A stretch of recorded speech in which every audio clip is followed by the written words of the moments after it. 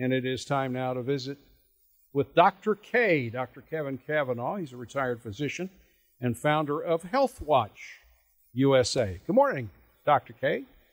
Hey, hello, Jack. How are you this morning, sir? Doing very good, very good. We've got a lot of information to cover here. The new BF-7 variant gaining steam, you say? Yes, and this is primarily in Europe, and it's quite worrisome because Europe has the countries that we tend to follow a few weeks later. And it is spiking now with hospitalizations in England and also in some of the other European countries.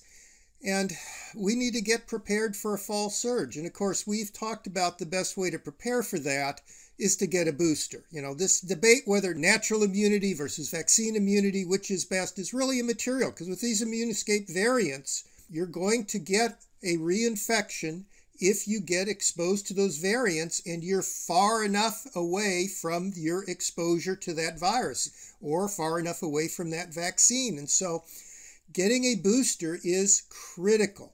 And, you know, Jack, I tell you, our rates are very low in Kentucky, and we really do need to improve that. Rates of people getting the new one? Yes, rates of people getting the new bivalent booster. And even though our COVID-19 rates are falling, we've, seen that before. We get into these lulls, everybody feels the pandemic's over, we reached herd immunity, and then the virus mutates, hits us with another wave, and we're back into a spike of infections along with hospitalizations. And much of this can be avoided. And as we said with the last show, the booster, the bivalent COVID-19 booster, this also can prevent long COVID, and that is also a grave concern. All right, let's talk about the disinformation that is appearing in scientific journals.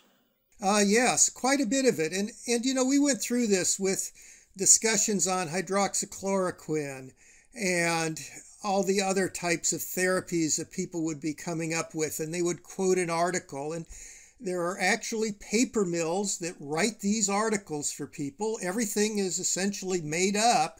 They look good when you look at data as reported in the article. Sometimes you find a mistake, sometimes you don't, but they still get published. And in one committee who looked at this, and this was a committee out of, I believe, the United Kingdom, at the Committee on Publication Ethics, found that 2% of the papers were tainted by this type of malfeasance. And this really can cost lives. One large publisher, which was a journal group out of the publisher Wiley, just withdrew 500 papers. And some of this, unfortunately, is not just, an author wanting to make himself more famous or advance his career. Some of it is very organized disinformation campaigns from foreign nations. We talked about this way back in, I think, 2020, where a European Union report found disinformation campaigns that were coming out of Russia. And it's a problem because they tend to blunt your response. They sway people away from following good public health advice, and it makes our nation weaker. Right now, rates of COVID are falling, but Kentucky, we're at the second highest in the nation. We're right behind Puerto Rico as far as number of cases. And I would suspect that we're going to see a turnaround in the fall because our vaccination rates and our rates of boosting are quite low compared to the rest of the nation, and our nation's low compared to the world. So it's really, to me, is unbelievable. And when you talk about safety of the vaccine, Jack, there are countries that have almost 100%, like 98% of eligible individuals who could get a vaccination have gotten one. And we are way lower than that. So it really doesn't make much sense. If bad things would have happened, these countries would have been suffering. And as it turns out, our rates of deaths from COVID-19, our rates of long COVID, our rates of lasting disability are much higher than those other countries, simply because we have a higher number of cases and we have more severe disease. One more thing, CDC lifting masking requirements in some hospitals. Is that a good idea? No, I think that's a very bad idea. We're still at an area right now in the United States where 90% of the nation really has either high or substantially high cases. In other words, they're in the yellow, they're in the red for community spread. And hospitals are areas that have the most vulnerable individuals. You commonly get transfer of patients between hospitals, etc.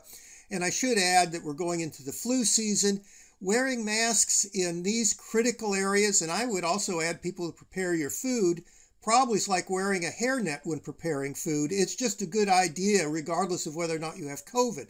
Similar with hand washing, similar with wiping down your counters in your kitchen, washing your food when you get it. That's all good hygiene regardless of the pandemic. So yeah, I think that's an extremely bad idea. healthwatchusa.org, right? That is correct, and we do have our conference videos up. You can see a video on disinformation with Sweden from Dr. Nele Brusselaers, who I believe may be on our show at 9 a.m. on Thursday. And I think that would be very enlightening as far as all the disinformation we've had about Sweden and schools and everything else. You'll hear another side of the story of what's happened up in that nation. Dr. Kevin Kavanagh, thank you so much. Thank you, Jack.